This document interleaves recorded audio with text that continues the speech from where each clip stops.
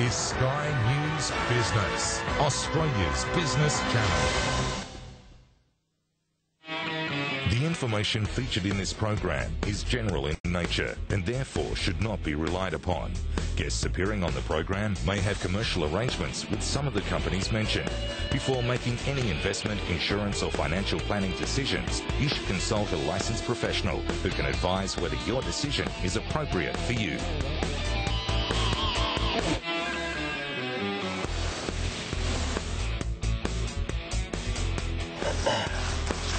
Welcome to Your Money, Your Call. I'm joined tonight by Jonathan Barrett from Barrett's Bulletin and Matt Sherwood who is Head of Investment Strategy at Perpetual.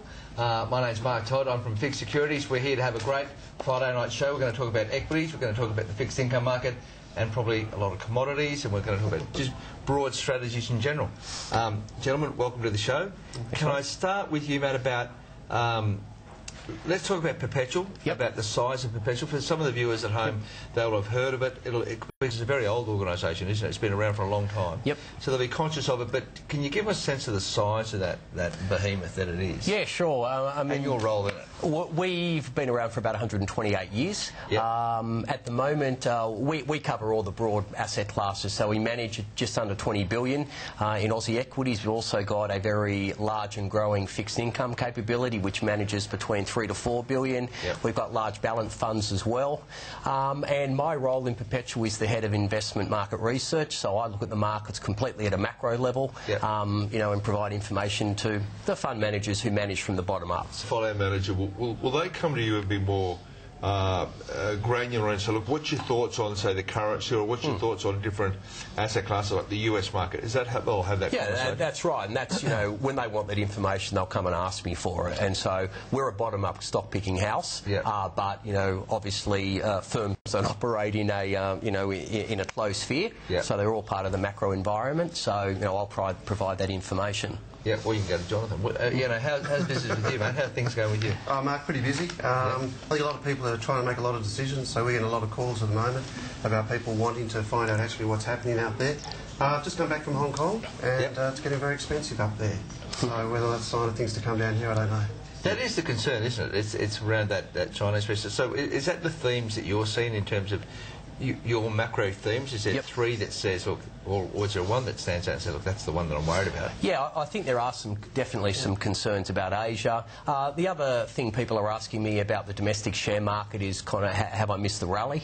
Because we were at a roadshow in May, not this year, but last year, and the last time and our head of equities was there and said, and Matt Williams said, if you're waiting to see the recovery, you're going to miss it. And, you know, that probably has been the case. The market's rallied about over 1,000 points since then. And what does that mean for the investor, for the people who are looking at home? Is that a sense of panic? Because, you know, I don't want to, I can't quote who this is, but I was looking at an equity report. The US market has the second largest inflow in over a decade. Equities report an inflow of $6 billion. Yep. What do? Do you panic? I've got to get in? Well, the last thing you ever do is panic in investments. The first thing I do is I panic, and then I step out of the room and say, no, calm down. No, I think what it means is the easy gains have been missed, and probably if you want to get into the market now, you're going to have to be price growth. You can still get good income growth in the stocks, but the price growth has probably been seen. Yeah, Mark, we just see a lot of people worried that they have missed the boat, and they're thinking, well, is it going to continue, and should they actually come back to the market and come into the market? And that means the big question, the theme, is there a bubble out there or is there not? What strategies do you need to do in order to get on or really to be part of it? But is that the Australian market? Is that the global market? I remember June of this year, I was at a presentation, and it was I was presenting for the idea about my theme was rise above the noise. The noise being so many people coming with all these ideas, and you need to try and work out what you need, and then invest to that event. And so I was saying, look, don't listen to all this. And the other person was saying, I've got a lot of noise, and you need to hear all of it. And his theme was, you've got to buy into the US market. You've got to get in and take the currency and do all that. And everyone went with him. You know, that was fine. Those clients are now dealing with us, you know, 6 months later. But what are you saying? Are you saying that they've missed the rally in US be calm, or is it all markets have moved too aggressively, or how do you read that? But I think a lot of people have been too cautious and haven't actually pushed themselves into the market. Yeah. And when the market moves up, they then start to say, oh, I've got to buy some, I've got to buy, I've got to search for value. And I think that's one of the things, trying to find that value. And when you do finally get into the market, your ability then to hold onto it, if in fact the market corrects. Because you've got economics in the US, which is not performing the way it should be. You've got just recently figures out of China indicating perhaps we're going to a bit of a slowdown there. So there's a lot of conjecture at the moment as to what is good value. What is really good value out there? It's very hard to find compelling value in the stock market, and I think Jonathan was right. I mean, people were too cautious when they should have been more tolerant of risk, and now they're probably more tolerant of risk when they should be more cautious. Unfortunately, a lot of the market's got it the wrong way round, but when when I look at the market, it's very hard to find compelling value really anywhere. The market's run very strongly, it's run even more aggressively overseas, so I think what we're seeing in Australia, where there's not a lot of cheap quality companies out there, is something we're seeing globally. I mean, I must admit, when I look at that data point, about 6 billion, more than a decade, and then it just says at the bottom, it's retail investors get into the market. That's always the first time you say, oh, hang on, I don't like this. I feel so uncomfortable about this. Well, when there's blood on the streets, that's when you get in. But I guess people are looking for that. And that's the concern, of course, is because people hear rising share prices and start getting in rather than rising company earnings and getting in. And they're looking at the wrong metric. And, of course, that's always, these are the times in the markets when valuations are expensive that you've got to be cautious. And is that your interpretation as well? It's a time to be cautious? It is a time because the equity markets have pushed so much, but when you reflect back on commodities, they haven't moved or they've gone south. So when you don't have that inherent demand in the economy, you'd expect commodity prices to start to move higher with that growth, but they're not. So people are getting to a profit by cutting expenses rather than getting to a profit by going out and creating business. And that's what productivity. We'll talk about that later on in the show. We have our first email for the night. The email is from Abby from Curl. Excuse me. There was a spike in the recent CPI. Is this seasonal or structural? Or is this seasonal or structural, Abby? What was your interpretation of the CPI that came out this week? It came out obviously above expectation. The market was looking for 0.8 and got 1.2. That's a big jump. And it was a bad miss. But when we looked at the surprises... But they're economists, they always miss. That's true. It's a regular miss. Come on, stop it. But the majority of the misses were really in the usual suspects that you would expect when the currencies come off. So big misses in cost of holidays, cost of fuel, and really when you strip out those more volatile items, I think that inflation was pretty much as the RBA had expected. So I don't think it's a rate cut killer, but I think there is that cyclical component to it which the RBA will look through, but I also think there's a structural story now starting to emerge, and that is... Is that what you think? I think so too. I just bring it at home. The cost of dinners for a family of five is getting more and more expensive. We had steak for five of us and it cost us $60. Yeah, right. So there is this starting to creep in, which is something that we have to be fully aware of, I think. I mean, I think that we need to be conscious of the fact that we have high CPI regardless. We have a high inflation rate compared to the rest of the world. We're in that 2 to 3 range. We're probably in now that 2 to 2.5. We might have been 2.5 to 3. And everyone says inflation's benign. It's not benign at all. It's a meaningful number. But the other thing which is one of the big issues that I find is we had a lot of investment coming in offshore. A lot of Asian buyers looking in, putting more cash in, look at the property market. So if you've seen and witnessed the property market in Hong Kong, you can see this market's got a long way to go. The property market's got a long way to go further. Unless they change their mind and don't want to buy, which I don't think that's going to happen on Monday. Look, I think we're going to a very quick break. We'll be leaving it right there. We'll be straight back after the break. We can get more questions or emails. If you feel like emailing, email yourmoney@skynews.com.au. Talk to you soon.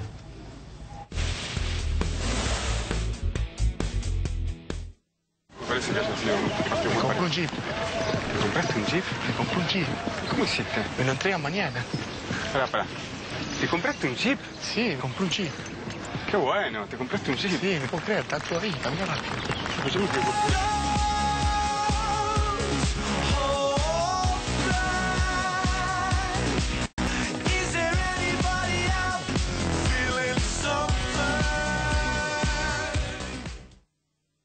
The great thing about dogs is watching them grow by your side. As they grow, their dietary needs change, which is why Optimum offers tailored formulas for dogs of all ages, giving them the nutrition they need for life. Who the flaming heck put that there? Dude. Don't dude me, you long-haired yahoo! Need a Snickers. Better? Better. Not you when you're hungry. Snickers really satisfies. Count the number of batteries you rely on every day. Now multiply it by 7.6 million households. As the demand for battery power increases, plan for a positive future today with your own Battery World franchise. We're getting ready for the $99 weekend. Thousands of big brand vacuums, $99. $300 vacuums, $99. $200 steam ups, $99. Shampoo is $99. Robots, $99. And with every $99 cleaner, get this $99 window cleaner free. Good freeze. This isn't just a hospital, because it's much more than just wards, halls, smocks, scrubs and busy people. It's brilliant machines, reaching beyond these walls. Connecting doctors to hardware and software anywhere. Delivering better patient care wherever those patients are. Because a hospital isn't just in a hospital, it's everywhere.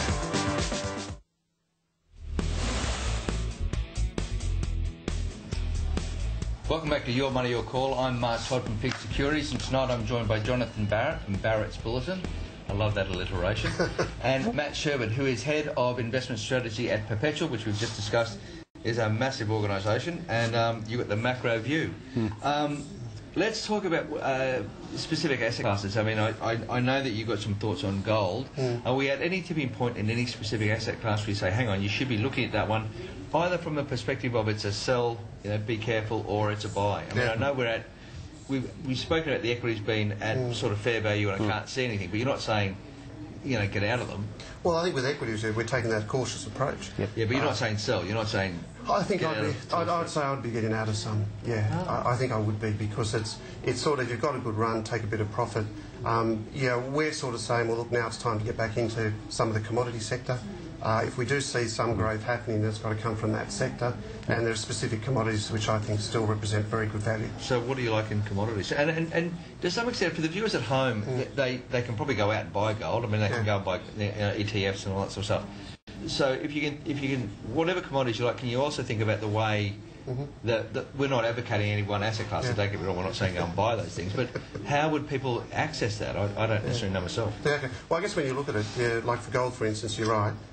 People can still buy that. And is gold something you like? Yeah, I still like gold. Gold hit $13.50 today. Mr. Buffett doesn't, so you're up against it. Well, not only Mr. Buffett, but also Bernanke has problems with where gold goes, and it's a fair value because academically the inflation in gold, people perceive gold going to gold when inflation starts, but it really doesn't work.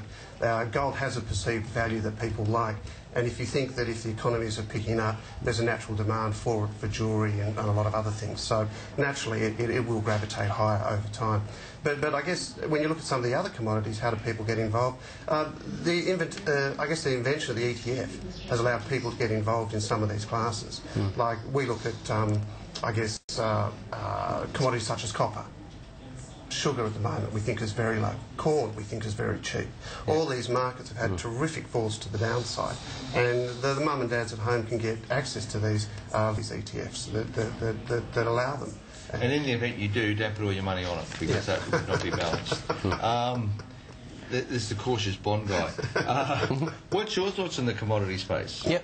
I think Jonathan, hit some certain good marks in his comments, and one tends to think with the US Fed delaying its tapering that there probably is a bit more upside to the gold price. You know, it's obviously recovered some of the big losses that it saw earlier this year, and so there probably is on a tactical space a little bit of upside to the price. But gold's always an investment I'm very wary of. It earns you no income. It costs you to store it and insure it normally. So it looks good.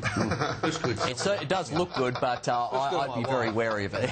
on the thing, that's for sure. But I'm always very wary about the gold price. Is there any commodities that you do like? Like Jonathan's saying, sugar's good and corn is good. Is there any commodities that you do like? Yeah, I think the soft commodities are looking, more attractive than the others. But I tend to think that probably the improvement we're seeing in China, just slightly better growth, and also the big mining companies cutting their capex, so it's going to limit the supply response. It probably does mean there is some upside potentially in the copper market. If the global economy improves, you would expect copper to rally a bit more. Copper hasn't moved throughout this whole move. It's just stayed in a very, very narrow range. Yeah, it's sitting at 330. And if copper doesn't move and these commodities look cheap, let's say we don't ask the viewers to go and buy, on an ETF and all that sort of stuff. How do they get the advice around the equity they should buy? So if copper was to move, who's the beneficiary? Is it is it an easy thing to do? They just go to their stockbroker and say, look, I think corn is cheap. Who's the beneficiary? Is that something you'd look Absolutely. at? If a stock that obviously has investments in that sector is the one to go for. Like if you look at... who's corn? Corn, you look at sort of the grain corp, some of the big guys there. They're the ones that you look at for some form of investment. And what's your thoughts on oil? I mean, that's the big... The world is awash with oil. It's amazing how in the United States there was that period where they're running out, it's a disaster, and Obama had that great theme about we need to cut off the Middle East. We need to not be dependent on those. We're going to be all dependent, so we're going to have wind farms and the like. He neglected to make we're going to frack the life out of the place. I suppose the jury's still out on that, isn't it? Or as far as farms not at all. I mean, I think when you look at the US as going to be self-sufficient in oil, in the next 15, 20 years, it's a scary thought. It's an incredible thought. That you've got a lot of energy out there, and the recent move we're seeing lower for oil, indicates that perhaps some of those transport stocks, other things are the ones which might start to represent good value. You've seen a 10% fall in the price of the commodity, so if you filter that through to other stocks that require a lot of energy, then it does start to represent a store of value for them. It is an amazing concept that you think that we're going to be oil independent in the United States when they were, if you ever go there, it's hard to imagine because it's wall-to-wall cars. Yes. They've really got to run out of this stuff soon because of the way they drive. Yeah, I mean, in 4 years they become the world's biggest oil producer, as well as the biggest oil consumer. And of course that's having massive impacts on the US economy because firms are now starting to re-industrialise and bring their operations back home. Cheap energy is a massive advantage that any country can have. Australia's had it for a century, and America's getting it back. So obviously this is going to marginalise the Middle East a lot, reduce the defence costs of escorting the oil supply ships, and it's just a win-win for the US economy. They'll probably reduce the volatility in the oil price as well. And I think that's one of the keys that a lot of people like. It's interesting how there's been sort of environmental discussions about it, and they've said, right, this is the major push for the economy. But one of the things that was the big push was you need to bring the money back, and that was where Apple came into the conversation. You need to bring that money back, and we need to have that back on side. So the patriotism came in later on. Coerced patriotism. How's the coerced patriotism around the taper? When does taper happen? When does taper happen? I don't know, for a while now. Yeah, taper, we were always of the view, we're out publicly, the tapering was a 2014 story, and so I'd be... You've been a lone wolf on that. I was, and I was very nervous on September 14 before the meeting, because I show up at work early, or just didn't show up until later? No, I just looked at the markets on my phone, and I saw a rally, so I knew what had happened. I'm going in early. That's right. Went off for coffee. And I'd expect that the Fed will taper around the June quarter next year. So the markets are, looking at early next year, but I think it's going to be a bit later. They want to tick all the boxes, and really you're not going to get any kind of sustained US recovery unless the housing market is growing. And I think that's still going to take time to engineer. We've seen the result of mortgage applications just from a very, marginal pickup in the US fixed housing rate. I mean, mortgage applications have declined rapidly. You saw the Citibank numbers. I mean, what's your thoughts on all that? I mean, well, I guess I'm a little bit outside of conventional thinking here because I think that the tapering is going to take some time. But they're going to get themselves into an issue when they come to the next debt ceiling debate if the economy hasn't seen some form of growth.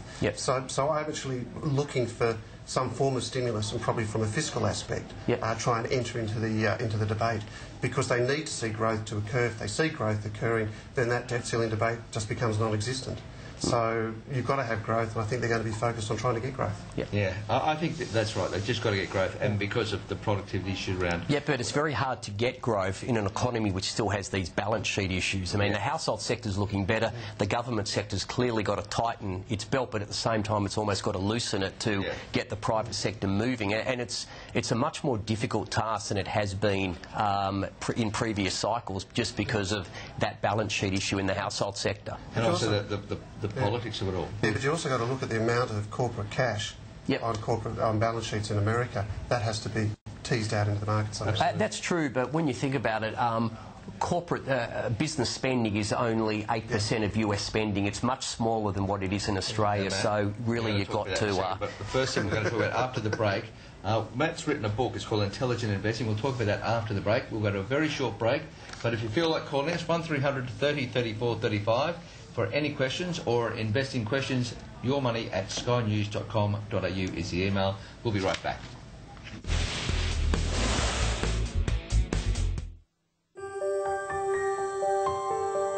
Mazda has put a lot of energy into the all-new Mazda 6. In a world first, every time you brake, a capacitor stores the energy generated, then uses it to save you fuel. And when you accelerate, SkyActiv technology gives sporty performance, saving even more fuel. It's the safest, most advanced Mazda ever. All new Mazda 6. It's driving re-energized. With CFDs, I can trade on the rise and fall of indices, shares, forex, and commodities. It's important I can pursue 24-hour trading opportunities and still control my risk. I use CFDs when I want to trade the markets without putting up the full value of my position. That's why I trade CFDs with IG, the global CFD specialist, creating opportunity since 1974. Come on, my house. My passion? I'm gonna give you everything. My cat? I mean everything. My choice. Darling, follow your passion. People have been asking where Cadbury Dairy Milk Bubbly comes from. This is where the magic happens. Introducing Cadbury Dairy Milk Bubbly, now even bubblier, inside and out. This isn't just a classroom, because it's much more than papers, pens, desks and diagrams. This classroom is really in a classroom. This is science shared. The best teaching the brightest, using brilliant machines to empower local industry to compete on a global scale. Because our most valued resource isn't our technology or even the resource itself. It's our people.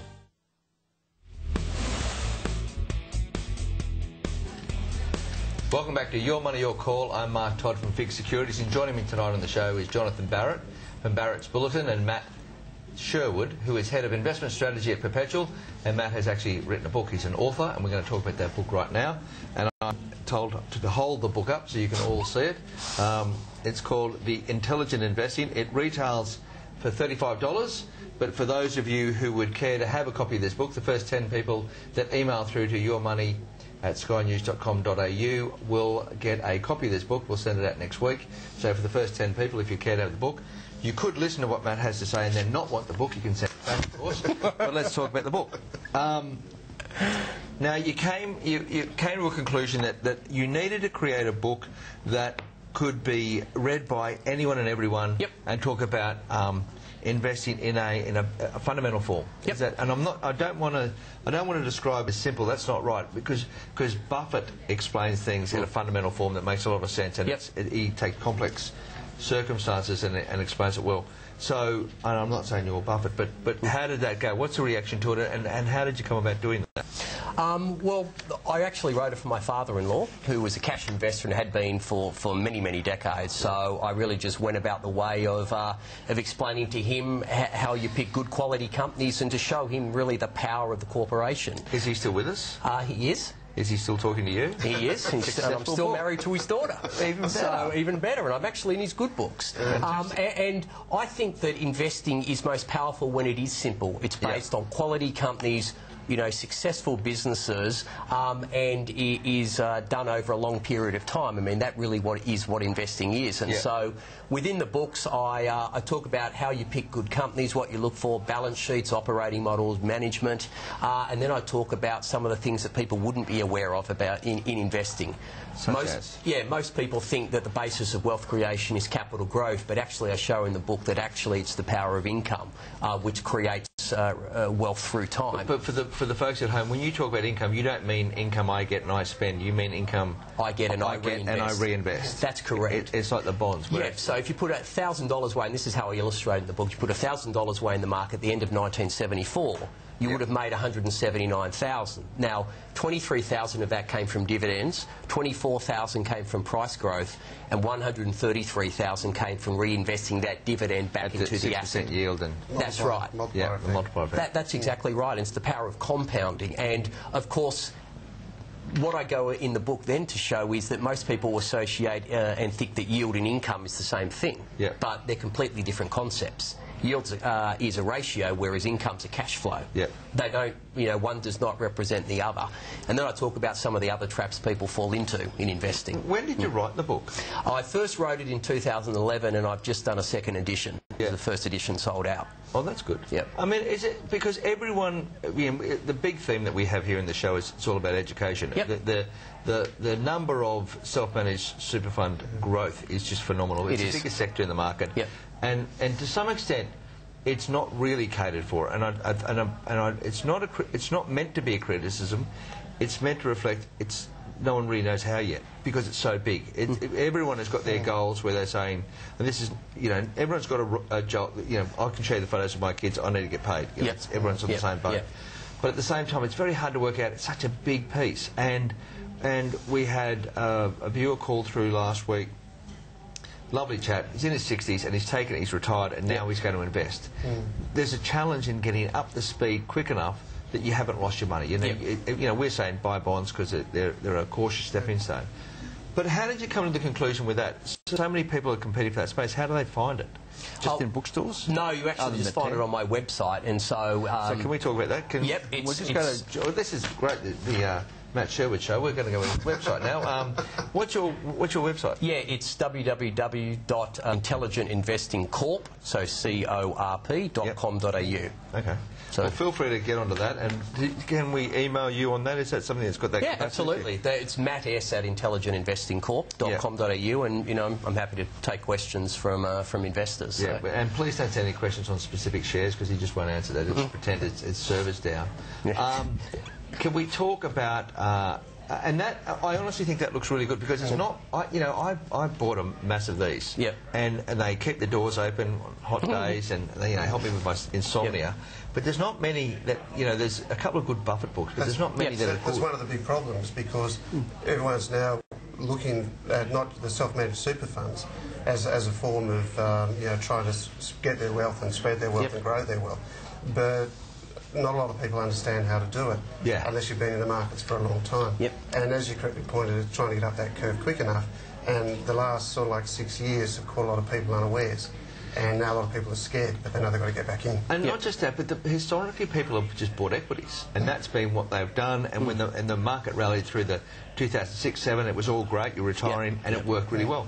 And then when it didn't work, and the fund managers didn't have the skill set, no one saw what this was going to happen. No one predicted this, not really. The people that you love and care for, who you were investing on behalf of, so my super fund for my family, turned and said, I thought this was easy. I think you were, and it turned out to be not that easy, and it became very stressful within the entire environment. But regardless, it's a massive growth because people want control. But it's diversification too, and having that product for people to diversify. You don't want to put all your eggs in one basket. You just want to weight it accordingly. But if you do it yourself, you've got to understand. It's just like a farmer. A farmer on a property needs to know everything. He's in control of it. Same with a self-managed super fund. We have our first caller for the night. It's Luke who'd like to talk to us about bonds in our portfolio. So, Luke, how can we help you? Yes, gentlemen, just the liaison between bonds and equities or shares. When should you use bonds? I'm quite aware of the equities. Yep. So could you let us know how to use bonds? And I believe there's corporate bonds and government bonds. Is that correct? Correct. My first thoughts are that the timing of that is around the timing of you. So as you need more regular income and have less capacity for volatility in price, and so as you get older, you're looking for more consistency in earnings, that's when you start to transition into bonds. And Luke, what we've often said at FIIG is that the bond componentry to your portfolio should probably be reflected in your age. At 50, half your portfolio can be in fixed income. Within that fixed income, that 50%, you can have more volatile bonds, clearly. But as you approach, my father-in-law's age, in his late 80s, it's all about fixed income. It's all about consistency of earnings, and it's all about where he can get his better coffee. So, that's how you'd shift it around. It's more your demand for consistency of earnings, and then you make your investments around that basis.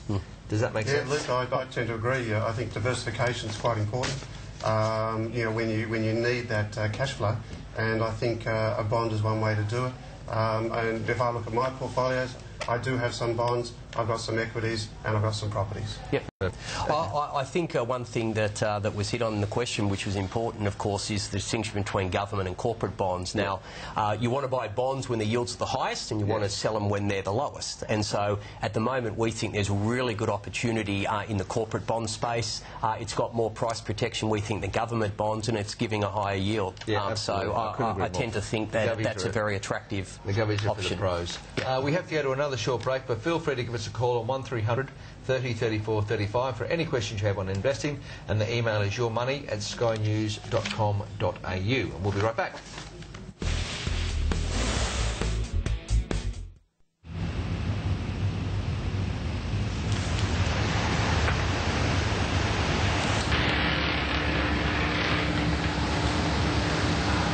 Maltesers, the lighter way to enjoy chocolate. On Bear Grylls, and I've been challenged to catch the same krill as the nature's own ultra krill oil. Krill oil is naturally packed with antioxidants and omega-3. Just waiting for the time. A lot more than just nature goes into nature's own. Hey kids, look at this. It's called forward collision mitigation. It's like the car has its own eyes. And then there's adaptive cruise control. Did you hear that, Jane? Adaptive. And don't get me started on MMCS. It's amazing. Mission Control to Orbital 1. Do you copy? Mission Control to Orbital 1. Tom? Tom, do you copy? The new 2014 Outlander. With so much technology, it's out of this world. Every day, hundreds of thousands of us head off to jobs that help build this country. And all of us want something to show for it. Over the last 29 years, Cbus Super has achieved an average return of over 9% per annum, with investments in projects that help create jobs. For all of us, Cbus. Thank you. That'll be $10, please. OK, here's all of my card details. $250, please. OK, here's all of my card details. That'll be $150, please. OK, here's all of my card details. Oh, no. Stop giving out your card numbers all over the net. No one sees your financial details when you check out with PayPal.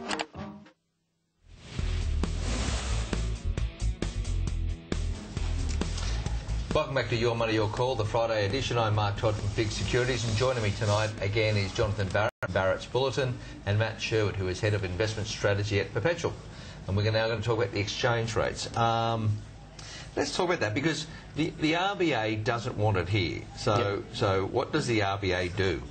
Well, unfortunately, the RBA in many ways has shot themselves in the foot, because after every rate cut they do to try to get the currency down, they almost come out and say, that's it, there's no more, you know, we're not going to do any more. And obviously people go, oh, no more rate cuts. Yeah. And the currency, instead of going south, actually starts heading north. So I think they probably are worried at the moment, the fact that they're trying to engineer this growth handover. The currency's working against them. It was down at 89, now it's up at 95. Yeah. So it has rallied. You know, the QE tapering delays obviously is impacting that, but I think they want it in the low 80s. So if they're a long way from where they want it. Did either of you watch the Philip Lowe, the Deputy Governor Philip Lowe, his speech today? Yep. You know, what was your interpretation of that when they asked about the currency? What did you think? Well, I generally think that the RBA wants the currency lower. How they get it lower, I'm not quite sure.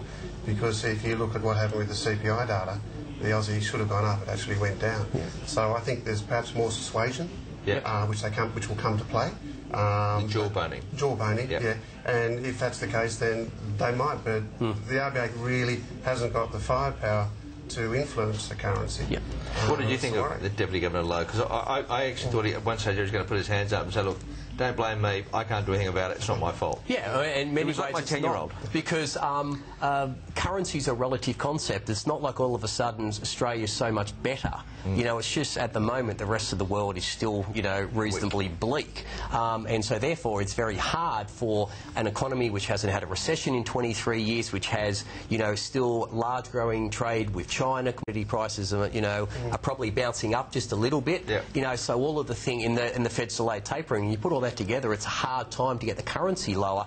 And of course the RBA, by saying, you know, no more rate cuts, we're on hold, you know, is making their job even harder. What effect does China have on our economy then, do you think? I mean, how is that playing out? Because we've got some Chinese numbers that were concerning, and then the currency, you know, got a hit. I think that was the key point this week, because when you see the People's Bank of China, PBOC, not intervening into the interbank market in China, it's a sign that... So for the viewers at home, what happens is the Central Bank of China is supposed to give liquidity. They are supposed to lend to the market, and they're concerned about what they call the shadow economy, where the money is actually going, who's on lent it. And so as a consequence, they're trying to control that behaviour of those secondary lenders by not giving them any money. And, you know, doesn't work in my family, but... It effectively is a tightening. Yeah, that's right. It's a monetary policy, it's tightening the economy, and so the economy in itself might start to contract a bit. Yeah, that's true, and they're trying to contain inflation, they're trying to contain property prices, which is obviously rising reasonably aggressively at the moment, and so, you know, it does look like they're doing it in a more controlled way than what they did in June, but nonetheless, you know, the impact of China on Australia is very immense. Yeah, and it's a significant geopolitical argument they're having within China, aren't they? It is trying to modernise the economy and get it up to, I don't want to call it Western standards, that's not what I'm saying, it's international standards. It says the data is consistent all the time, and they're trying to do that, and that's a challenge. Yeah, Mark, it's also got to be functional for the economy in itself, because it's so large. Yeah. There's the internal economy and the external economy, but the economy needs to drive it because it needs to find jobs for the 1.3 billion people. Yeah. Yep. So they want to keep China as one nation, one trading bloc, and they have to make sure and manufacture growth at around that 7.5–8%. Otherwise, it could start to fall for us. But purely from a data perspective, and it's so hard. Those billions of people trying to get that data. That is a challenge to say I got it all the time. You know, it's just crazy. Speaking of data, how's the Japanese data? I liked it. Today's data, I thought it was pretty good. I think the effects of the weakening yen are certainly helping. CPI was up just a little bit. I enjoy the economy at the moment. I think we are seeing a cyclical improvement. It's all on the back of the currency depreciation we're seeing in the yen.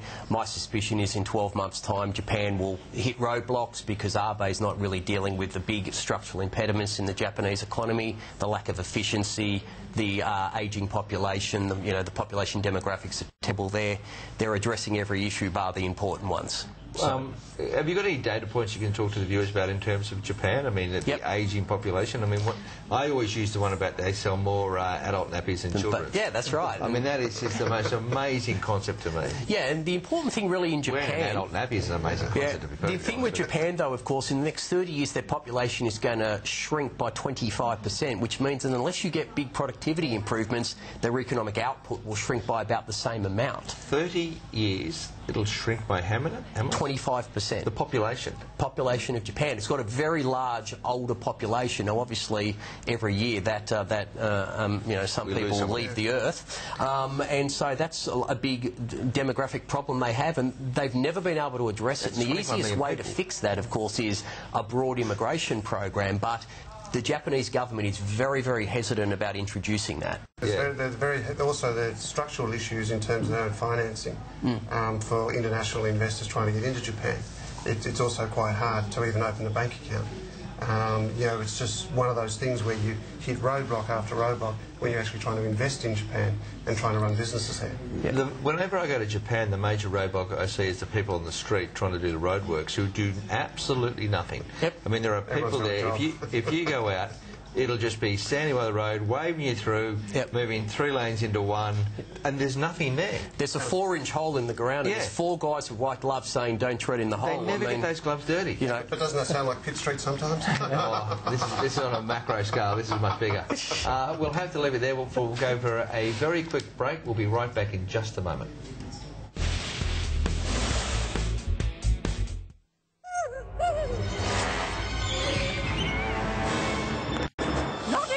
Smacko's twirls. Damn you!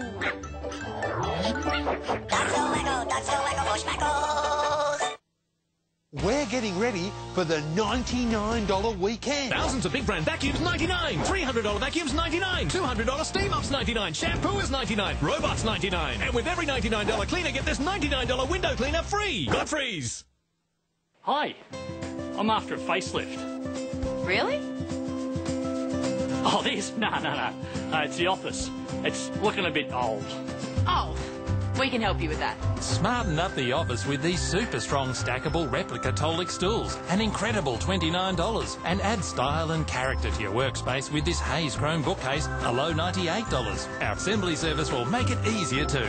Beautiful. If you've got the big ideas, Officeworks has the lowest prices. Copy that.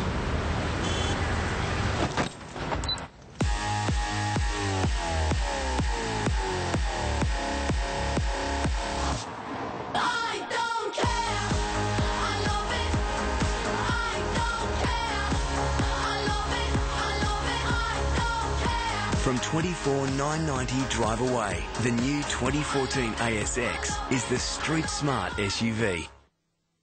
This isn't just a hospital, because it's much more than just wards, halls, smocks, scrubs and busy people.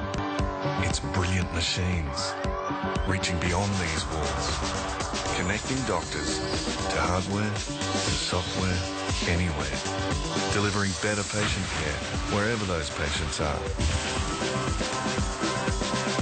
Because a hospital isn't just in a hospital, it's everywhere.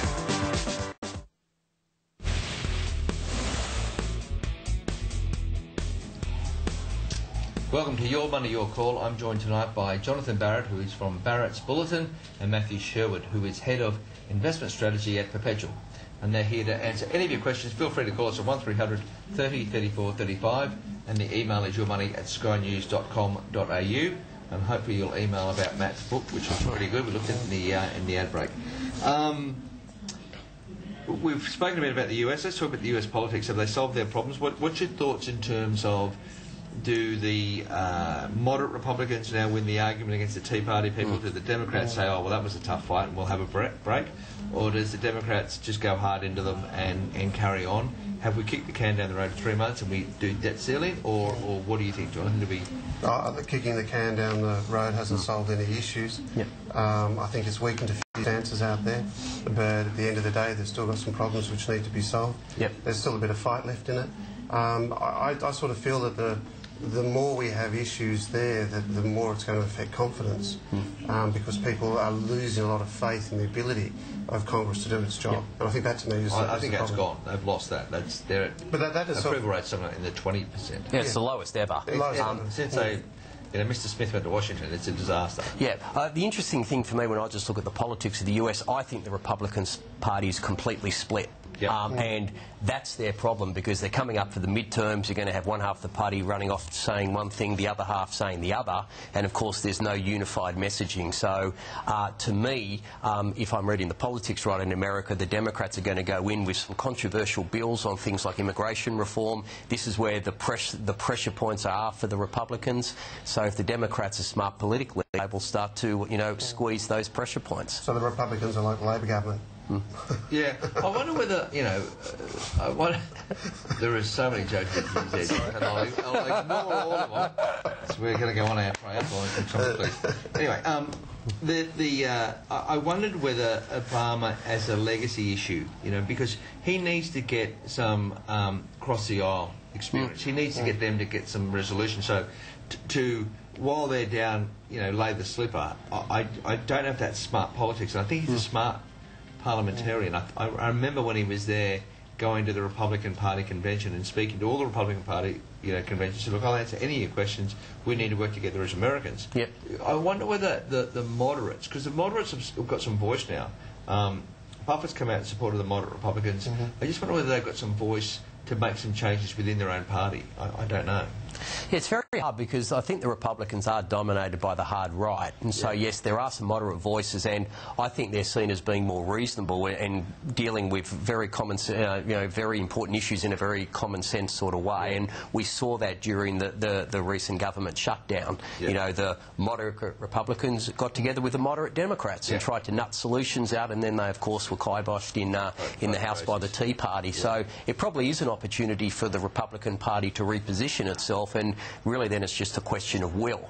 But I think what Jonathan says is right, and this is causing confidence issues that no business will be wanting to invest while these battles are going on. I mean, that was my next question I want to talk about. I mean, what are you thinking about the Q4?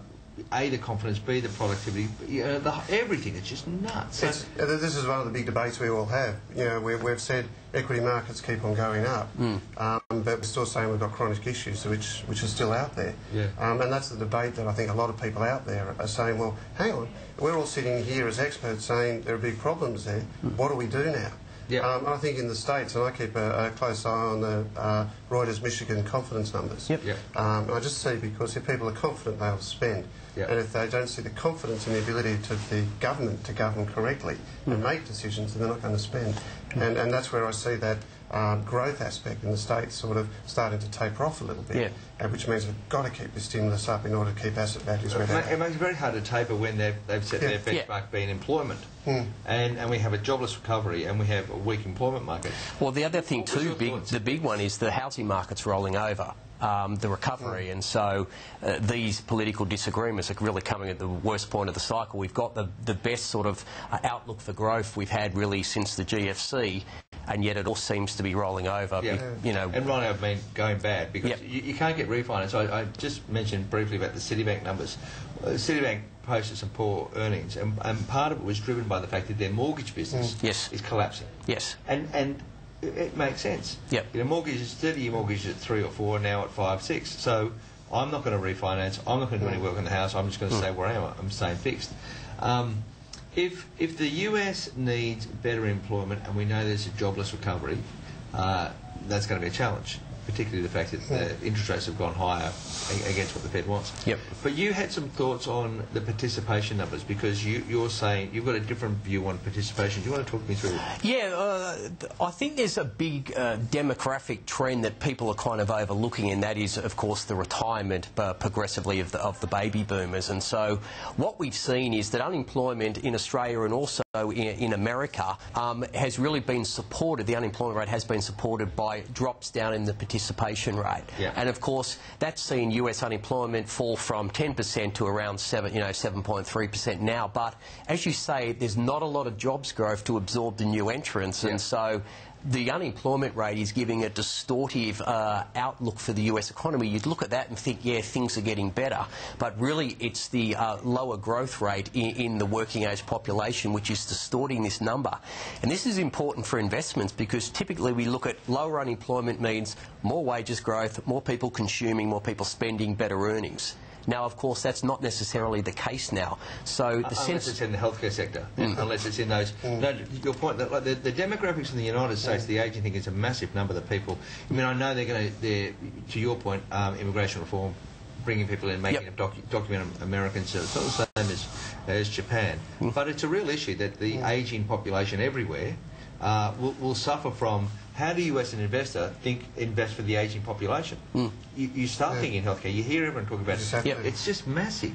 They reckon at the end of the day, the last 5 years of your life the most expensive from a medical perspective.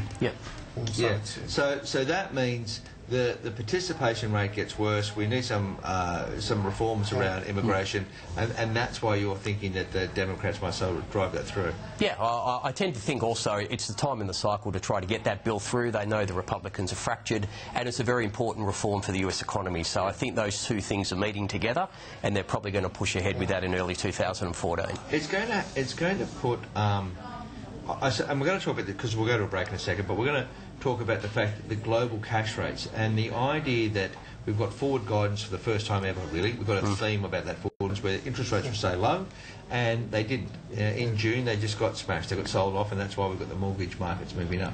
So I just want you to think in the ad break, how successful will it be? Are we moving back into that trend? We will go to a very short break, and we'll be back for our last segment for the night, so we'll be straight back.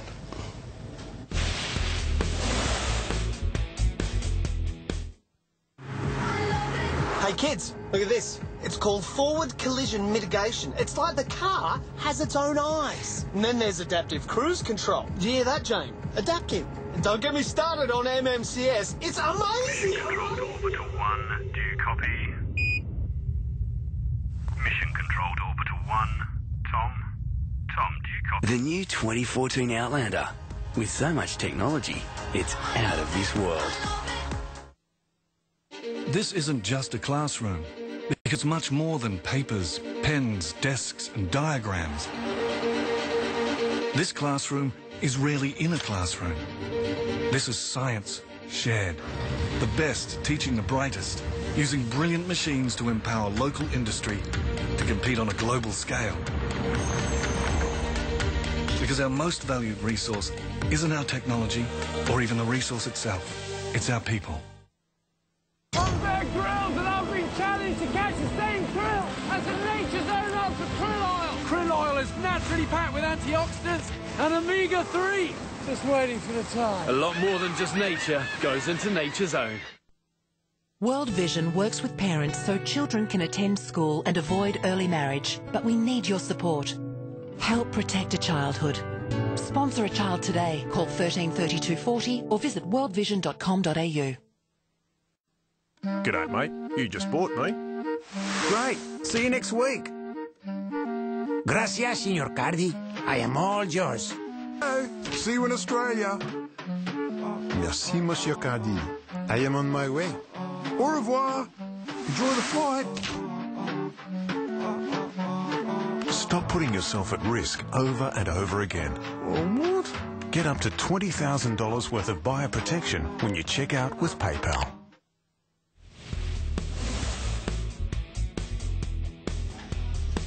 Welcome back to Your Money, Your Call. We're in the last segment for tonight. I'm joined by Jonathan Barrett from Barrett's Bulletin and Matt Sherwood, who is Head of Investment Strategy at Perpetual.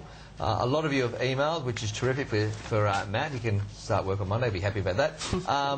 The fact is that we can't put these emails up, and we will respond to all these emails next week. We've got some file issues that we can't play them. So we will get back to you both with a book and with a response to any of your questions. We're in our last segment. We've got a couple of minutes. Let's talk about the idea that are the policymakers going to be able to achieve what they said, which is ECB, the Fed, Canada, Bank of England, even Australia, interest rates will be low for longer. Is 2016 when interest rates start to go up? Is that what you think, Jonathan, or how would you see it? I tend to think that they'll try and do it as much as possible. At the moment, all the central banks are trying to get inflation to start to pick up. It's been unchecked at the moment. You just look at what happened in the Bank of England, where we're still running above the benchmarks. So I think they'll be dictated by how inflation starts to pan out, and then they'll have to move. Okay, so what do we talk? When 2014, 2015? Well, I think it'll be. Where sooner. does the rubber hit the road? Yeah, I think it'll be sooner. I think they'll have no choice really.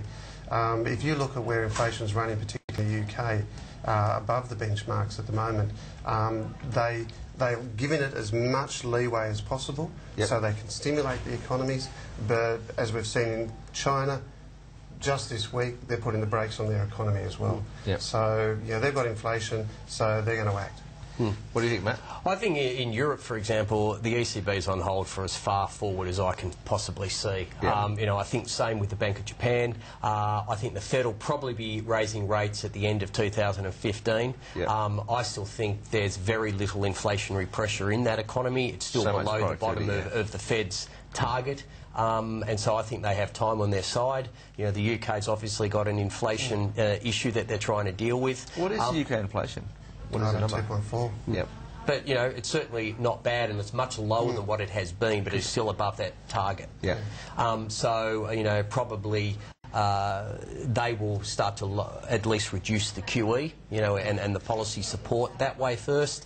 And I think rate hikes, probably with the UK anyway, is still a 2015 story. But at the end of the day, if you're tapering, you're reducing you're tightening monetary policy anyway. I mean, I think when Matt was talking about buying corporates versus govies, I completely agree with that, because, you know, you can get good quality names you would know, investment grade paper in the 6% returns, whomever they may be. You know, you can get between 5.5 and 6 for longer dated duration, whether it be I don't know, Stockland, Qantas, Lendlease, these sorts of organisations.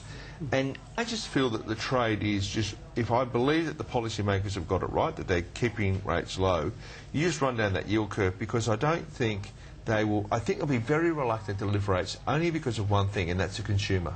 It's taken them so hard to move the consumer that it's hard to see that they won't be very reluctant to move the consumer back into that negative feeling. Yeah, I completely agree with that, and I think there's two issues. One is the sensitivity of the consumer to any rise in rates, and I think really the other one is really the Fed's got to come up with this, how do I actually unwind the QE? And that is not a simple thing to do, because QE is so complex, there's so many securities, you know, they've got to take liquidity operations. That is going to see yields back up anyway. So if you do the algebra, you know that. We've already seen it. And we've seen the impact of this already, that it backed up from a housing rate went from 3 to 4 and rose 100 basis points, and mortgage applications have fallen off a cliff. Plummeted. And so that really comes to the point is, well, could it be fact that tapering starts in at the end of 2014 and takes them a year to complete? Because at about 3 months ago they were talking about finishing it in June 14. I don't think they would have even started it by then. And when you think about, you've got Yellen, you know, this is your first task. A is to